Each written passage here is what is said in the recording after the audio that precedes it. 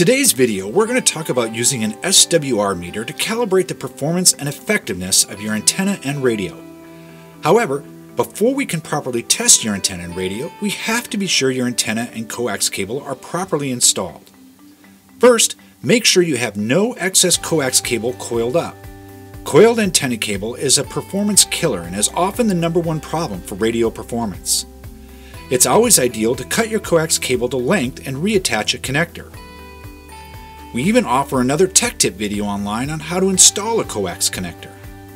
For whatever reason, if that's not an option, work your coax cable throughout your vehicle using up the full length and avoid crossing the cable over itself or putting it near power lines. If your cable is installed correctly and your antenna is properly mounted, we can begin using the SWR meter to test the transmit and reception power of your radio. Technically, we could delve much deeper into the complexities of radio frequencies in theory, but for the purposes of this video, we will cover the simple basics in order to enable you to self-tune your antenna installation.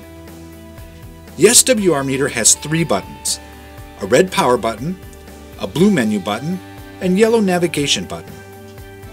By default, the SWR meter is set to go as is and requires no menu changes. If, however, you accidentally change a menu setting, simply power the unit off. Then press and hold the red power button until the display reads "Restore to Default." One more thing before we begin. Make sure you're testing in an open area at least 20 feet or more away from any buildings or structures. This is not something you want to do in a garage or a carport. To begin, connect one end of the SWR meter to the antenna port on the back of your radio. Connect the antenna you just unscrewed to the other side of the meter. With your radio powered on, press the button on your hand mic or the PTT button on your steering wheel to test a transmit. The top right corner of your SWR meter will indicate how many watts your radio is transmitting on, and the larger displayed number on the center of your screen is called reflective. Ideally, this number should be somewhere around 1 to 1.5.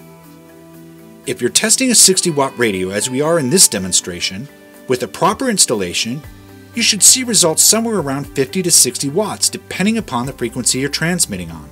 It's important to note that output will vary by frequency, so getting close to your target radio's output is a great place to be. There are too many factors to guarantee you will get a true 60 watts out of a 60-watt radio at every frequency.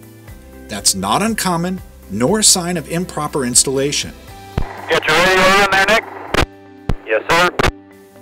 Now, assuming the coax cable and antenna are properly installed, the first thing we do at Rugged Radios to resolve poor SWR test results is tune the antenna. Tuning an antenna is a critical process of cutting the antenna in careful increments to get it to the optimum length for the frequency being used.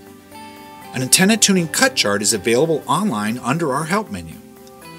Following the guide, we cut the antenna in small increments to the proper length and continue testing. It's important to cut and test in small increments because you can always cut shorter as you go, but you can never put back what you removed from your antenna. If your cutting and testing isn't yielding improved SWR results, or they're getting worse, stop tuning the antenna and consider that there may be something else affecting your radio's performance. Common sources of poor SWR results include an antenna not being cut to the proper length. Again, you can find an antenna tuning guide in our help section. Another problem is coiled coax cable. Again, you never want to have coiled excess cable in your vehicle. Damaged coax cable from heat, cuts, or pinching.